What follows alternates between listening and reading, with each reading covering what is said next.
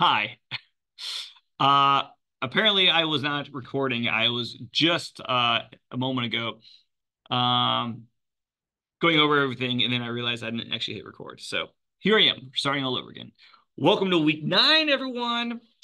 Um, Today's lecture is going to be like 15 minutes long. It's going to be super short because normally, so for most of my career teaching college, I've taught in person. Okay. Uh, I've taught college for 15 years, 10 of those all in person. And usually by this point in the course, I'm doing a whole lot less teaching and a whole lot more working with the students hands-on. So if this was a class that was in person, I would be going over the outline, which I'm going to do today. I would be emphasizing some things I want you to do. And then I'll be letting you work independently. And then I would float around and just help people with help those who need help. Okay.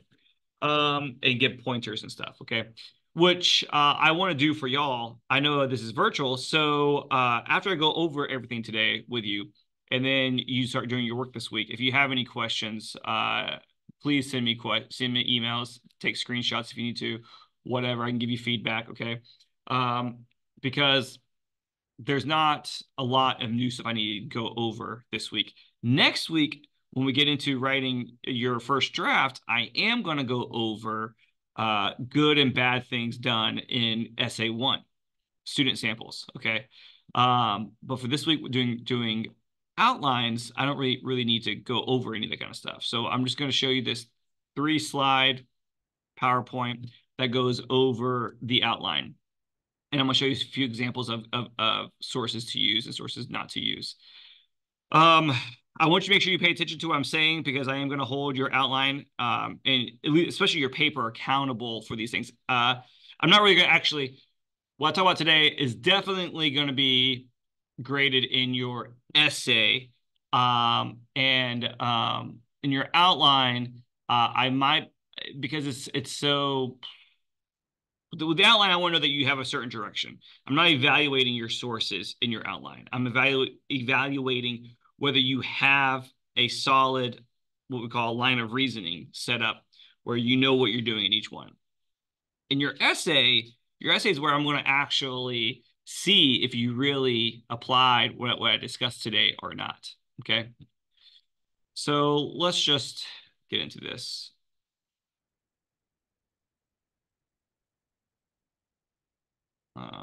Slideshow. Okay. Essay 2 assignment. So as discussed last week, this will look a lot like Essay 1. You'll conduct research on 2 specific types of critical lenses. You'll pick a film of your own choosing to watch and apply those 2 lenses. Your paper will discuss those 2 lenses and you will provide analysis of the film on both of those lenses. I listed the lenses in last week's PowerPoint. So if you don't know which ones I'm talking about, you need to go back and look at those. All right. I did not include those in this PowerPoint. Your paper requirements, 4 full pages all the way to the bottom, 2 secondary sources, 1 film, a works cited page, proper MLA formatting, integrated quotes with parenthetical citations. Okay. How your essay will be outlined. This is what I wanted to be in. Hold on. I don't want to spring all this all on you at once. I like having slide animations, and I thought that these were included, but clearly they weren't. So I want to fix that one real fast. There we go. Boom. Transitions. All right, here we go. So this is how your essay will flow. This is how your outline. The outline template is in the week, whatever week this is, folder. Okay, the template's there, and then the turn in the Dropbox. Okay, so you open up the Word document for the outline, and it's just fill in the blanks pretty much. Introduction. In the introduction, you will discuss the film you picked, summarize it, and then state the types of analysis you will apply. In the actual outline, you don't have to write all that.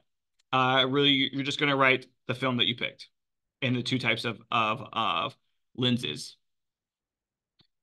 Body paragraph 1 is going to be explain analysis lens 1.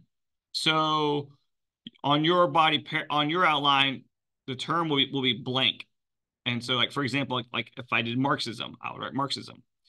And then here for source, this week, when you find a source that discusses Marxism, you are going to put that citation here. All right.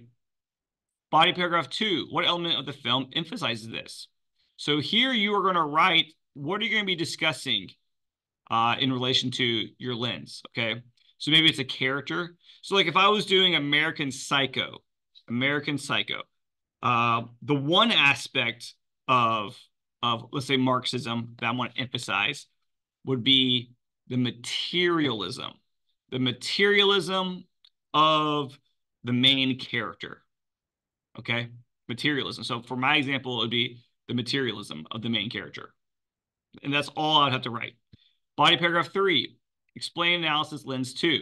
So here you would write the other lens that you're applying. Okay.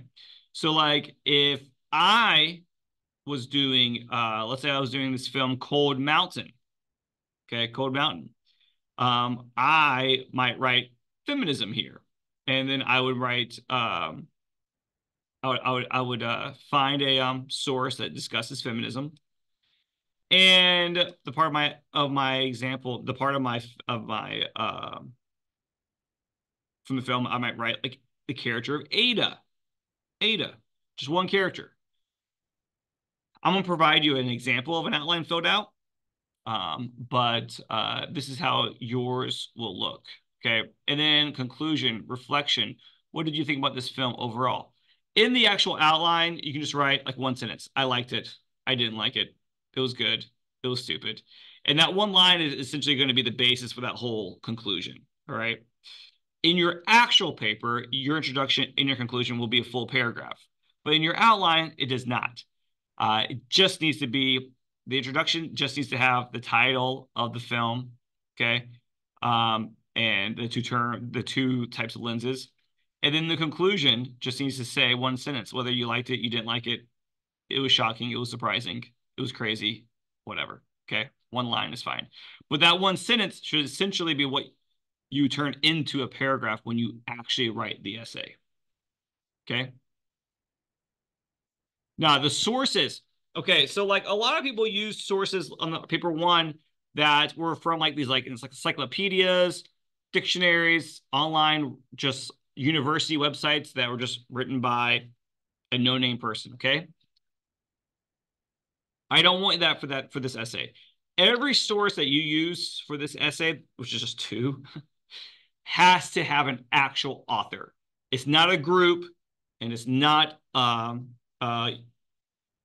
was anonymous. It has to be an actual author. Okay. So I really want you to find sources from the New York Times. They always post an author, Vulture, The Atlantic, Slate, The Guardian, The Economist, Forbes, Washington Times, Psychology Today, New York Magazine. Okay. I don't care. It needs to have an author's name. All right. And generally publishers like this, they only publish things with actual authors' names. All right. And look, like let's say you're doing Marxism on a certain film. You can find a critical analysis essay about Marxism about a different film because that article is still going to talk about Marxism in general. All right, in general. I don't want you to find a source about your movie. I want you to find a source that's about the lens, even if it's applying that lens to a different text.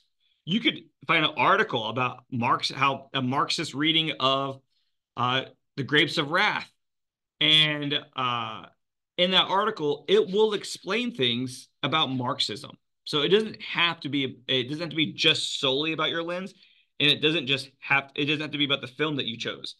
It can, as long as it's let's say you want to do feminism, it can be a feminist reading of Kate Chopin. Kate Chopin's The Story of an Hour.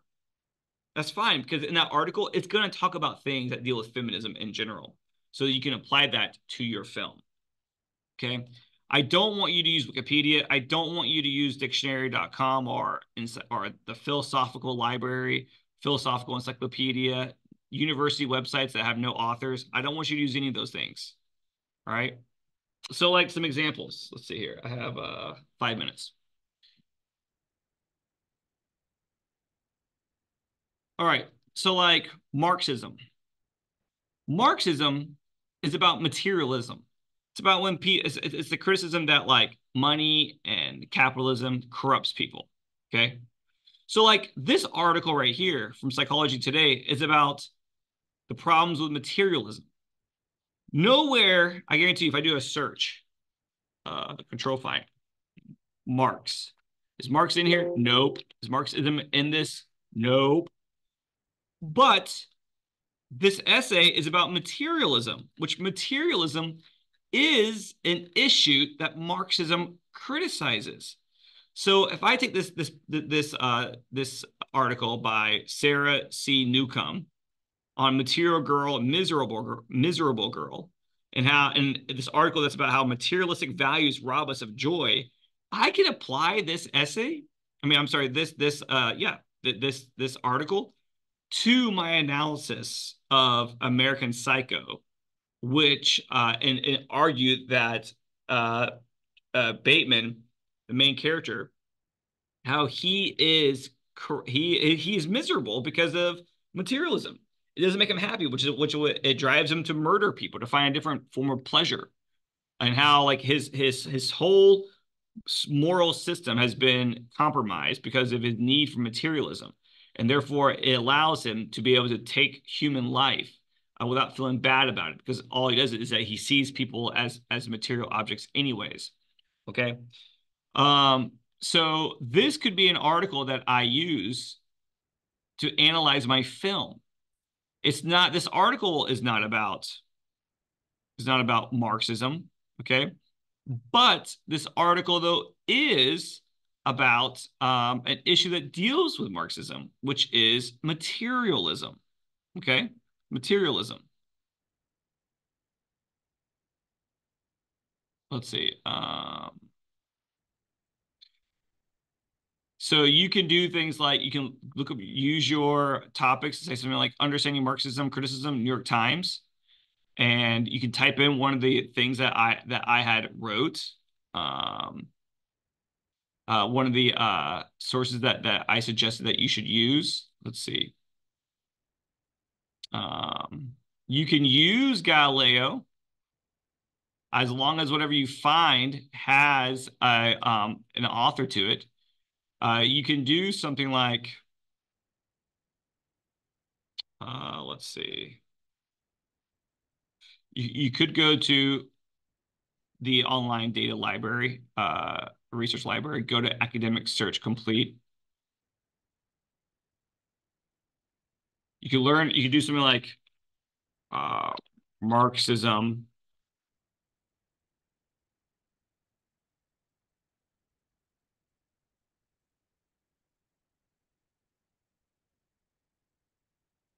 Marxism criticism theory, go to full text. Oops, go to full text. Click on academic journals, definitely not book reviews. And you can find a bunch of stuff on Galileo. It's just kind of sometimes like notes on a Marxist interpretation of Black American literature. Okay. Well, maybe you're watching a film that emphasizes a black subject like Get Out. You pull this up, you read it, even though this article is about literature, film is a type of literature. Okay. And you apply some of what it says about that to understanding Marxist theory. Paragraph one is just you essentially reporting back what you've learned, what you've learned.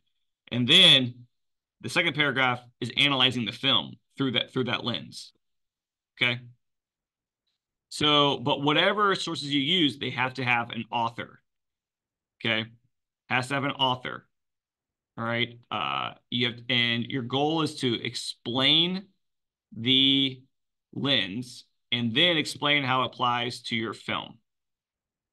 All right. And the sources that you use can be about the actual lens. It can be, or it can be things that you drawn from that, or it can be one element. Okay. So, like, if you're writing an essay about Marxism, but you're doing American Psycho, you don't have to talk about every single thing dealing with Marxism. You can focus on its theory that how materialism corrupts people. That's just, it comes from this basis from his idea that capitalism turns people into just like almost like computers. They're not humans. Capitalism doesn't see humans as humans, but they only see it as in what can they produce, producers, and that can kind of dehumanize people.